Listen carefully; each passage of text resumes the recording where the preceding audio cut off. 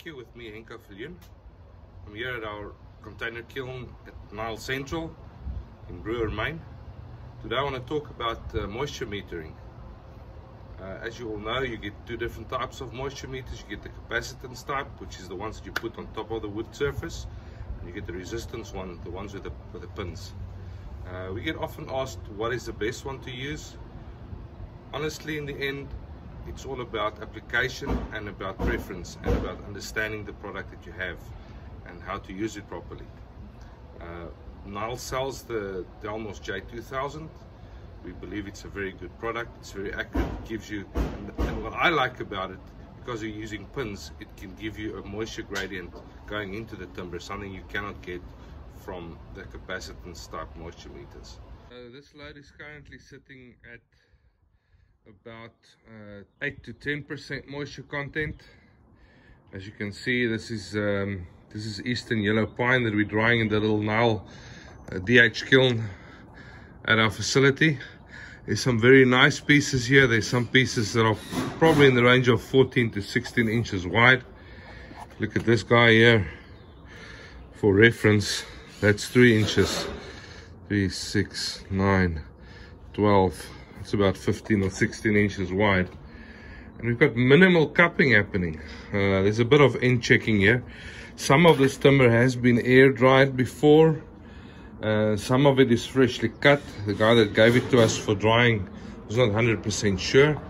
But nonetheless, I think it looks pretty good. If you get wide boards like this that are tangentially sawn and there's not an over amount of cupping happening, it's pretty good. I'm standing inside the kiln. I'm about to do a moisture content test on the load to be busy with. I'm using the Delmos J2000, which Nyle is selling, and this is the model that you guys can win if you submit your questions. We're drying Eastern White Pine. I'm about to test the moisture content of this board in our little Nyle kiln. I just want to give you a quick background on the Delmos moisture meter and how we would set it up for this use. You've got a few things that you can use. You've got the species selection and you've got the temperature setting. Now, this is Eastern White Pine that we're drying. So we are using species number 3, which is the SPF setting. And we've got the temperature setting. We run this kiln at 120 F, so you set it to 120 F.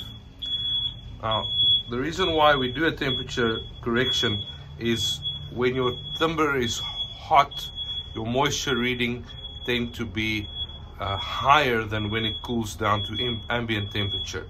From 120 F down to ambient, which is between 50 and 70, the timber will still lose about between 2 and 3% moisture content.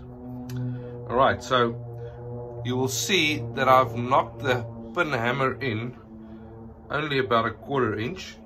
The reason why I'm doing this is to get the moisture gradient from the outside to the inside. As we know, timber always dries from the outside to the inside. So I've knocked it in about a 1/4 inch. We're measuring 7.8%. So I'm going to knock it in a bit more. Sitting at 11.8. So this timber is still a while to go. We want to get it down to between 6 and 8%. Another thing about when you're using the hammer is to always tighten these little nuts. When they get loose, they tend to break the pins a lot easier. Another small thing I want to show you quickly. On your Delmos, you got these small little pins which are not insulated. When you use the hammer, it's got the insulated pins.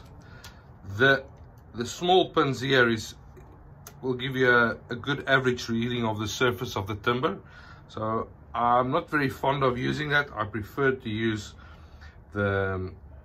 the hammer with the longer pins because it can give you a better reading of your moisture gradient. Okay, we had a question on the internet on LinkedIn page for Nyle dry kilns about end coating and why we end coat. The question was done by Norman.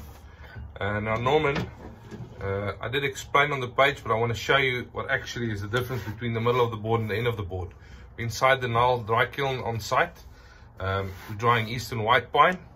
I'm going to take a measurement of a board about 3 foot from the end of it. Let me just tilt the camera so we can all see what's happening here. All right, using the Delmos J2000, I'm going to take a measurement. You never take a measurement along the grain, you always take it across the grain, and you knock it in about halfway.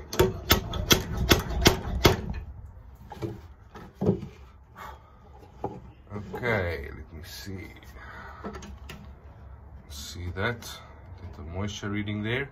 It's 9.7%, 9.8%. Okay, we're going to move along the board towards the end. Oops. I'm going to take a measurement right here.